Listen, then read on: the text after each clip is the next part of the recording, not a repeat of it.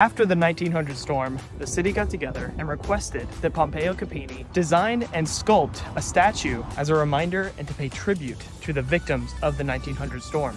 Check out this house.